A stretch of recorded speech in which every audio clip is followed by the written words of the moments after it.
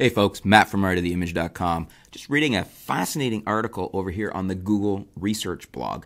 This is to do with NIMA, N-I-M-A. That's Google's Neural Image Assessment. And I think the last A is for algorithm, if I'm not mistaken.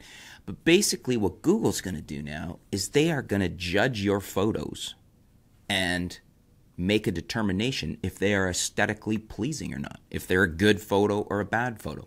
It seems from reading through this that the basics of the software, if you kind of want to distill it down into a nutshell, is that the software is going to look at reference images. So, in other words, probably some engineers, somehow anyways, Google is going to determine reference images that are of good quality.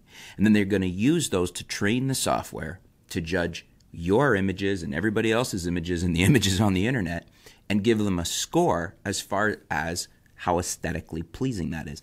That'll have aspects of if they're blurry or sharp. That'll have color aspects, all sorts of image aspects that they're going to rank based on reference images. It seems to me from what I'm reading that it's all basically based on reference images. And then whether or not the photo is low or high quality, they're going to give it a score. Here's some samples that they list in the blog post here, and these are photos, test photos, from what they say is their large-scale database for aesthetic visual analysis, AVA.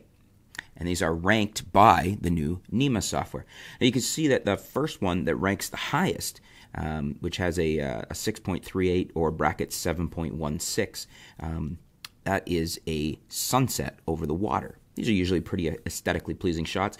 Next up, and close to it in score at 6.24, is a tree in a sunset, kind of a silhouette with some very interesting clouds. Now, this is interesting because to me, I would actually say I think I like the tree photo better.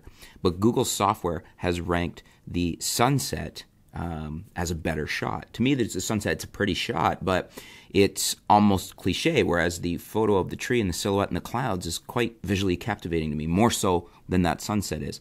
So, you may find the same thing or you may not. And this is one of the interesting things about this NIMA software is that we as human beings, when we assess whether a photo is aesthetically pleasing, whether we like it or not, it's a very individual thing. So is art in general.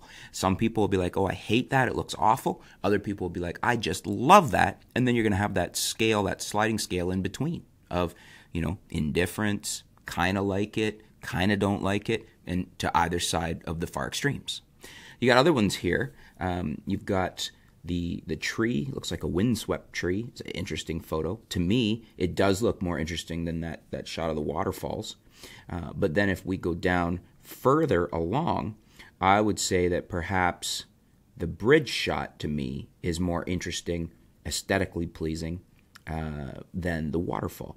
So it's interesting to see how they are ranking this. And I'm curious to see what you guys think about this new software. Now we're having computers, we're going to have Google telling us via, yet again, another algorithm, how aesthetically pleasing, how good our images are, or images that are online.